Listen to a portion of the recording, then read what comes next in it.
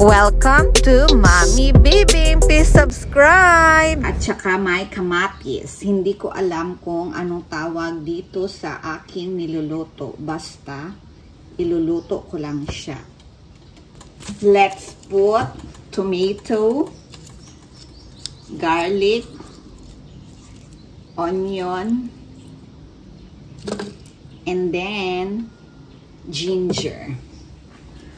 But before that, ipiprito natin ang fish. Ang fishda. Itong kamatis, kasi hindi ito siya organic, ibabad natin siya sa suka na may tubig.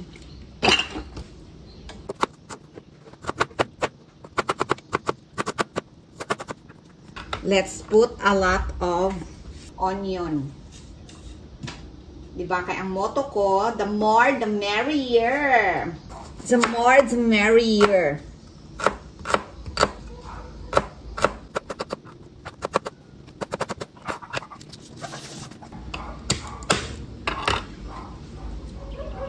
Ulo ng maya-maya. Let's put. Yee! Nagsiga ang iyang mata sa maya-maya. Ay, iprito na. Basta whatever luto lang yan. Ano-ano lang naisipan ko kasi. Niluluto ko. At kung ano-ano ang natira sa ref namin. Since yan ang nakita ko sa ref, yan ang niluluto ko. Did you hear that, mga ka-premies? Nagpiti-piti na ang pagpiprito ng fishda. Ay, kabayong bastos. Oh, nahulog. Nahulog kay our garlic. The doggy is not feeling well because of his foot. His injury. Ayan, binaliktad ko na. Nag-good siya, oh.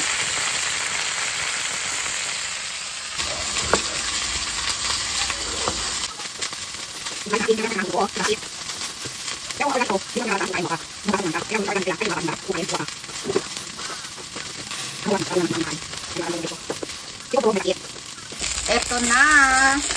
Dito na ako dito ko na igisa yung kamatis. Ay, kabayo. Hulog. Bebe.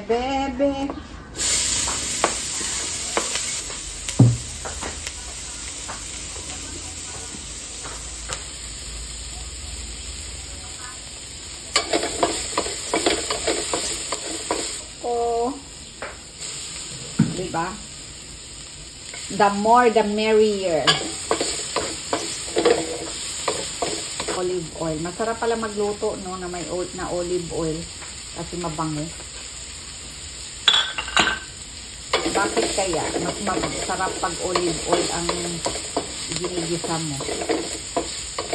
Anong meron sa'yo olive oil? Nawala sa iba. Tulog ko na ito lahat. The kamatis together with the ginger.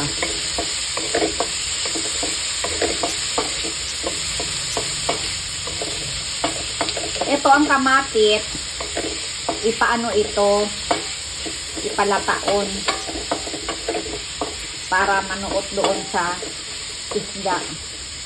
Wala kasi akong paper towel kaya hindi ko balot yung hindi ko malagay sa paper towel yung fishda.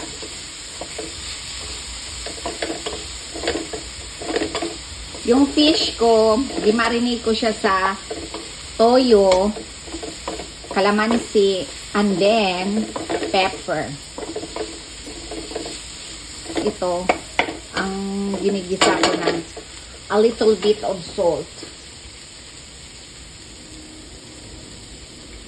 para maglasa, and then maraming pepper, and then chili flakes. Ganahan magugkuog halang-halang, mahalang-halang. Lagyan natin ng water para malasa yung kamatis. And then, let's cover. And wait for a while. And wait for a few minutes. Ayan. Ilagay na natin si fish. Itabi muna natin siya. And then, let's cover with tomato. And then,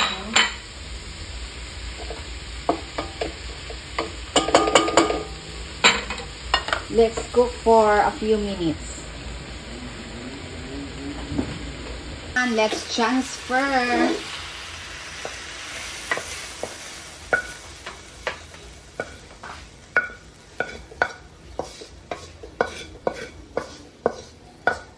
Diba? Hindi ko alam po. Wala to sa YouTube, ha? Only kay Mami Bibing lang to. Mami Bibing recipe.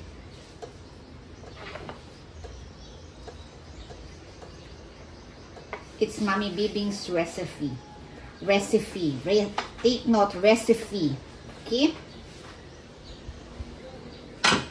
Ito na yung finished product na fish with tomato, ginger, onion, and garlic. Tadadan, maya-maya fish. Hindi ko alam kung anong ulam ito. Basta, it's testing time.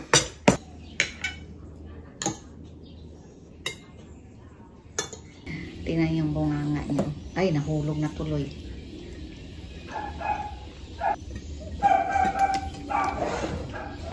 Okay. Let's eat.